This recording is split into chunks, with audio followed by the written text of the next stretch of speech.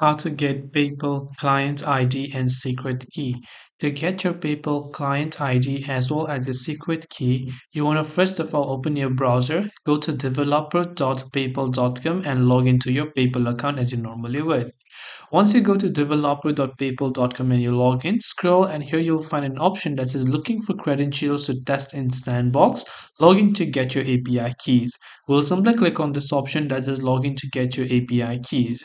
Over here, you'll see all of your app name and so on. But what we can do is you can see the create app button. But before you do that, you want to change from Sandbox currently to live right here. So once you change this to live, and now in my case, I cannot do it because I need to upgrade it to my business account. But if you can change it to live. Click on the create app button.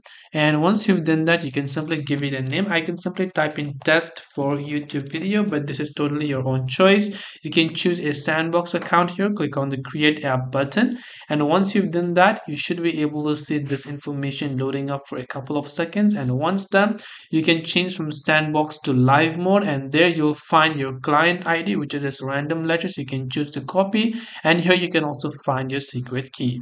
This way you'll be able to change or get your client ID and secret key on PayPal. If you have any questions, feel free to leave them down. Thank you for watching and see you in the next video.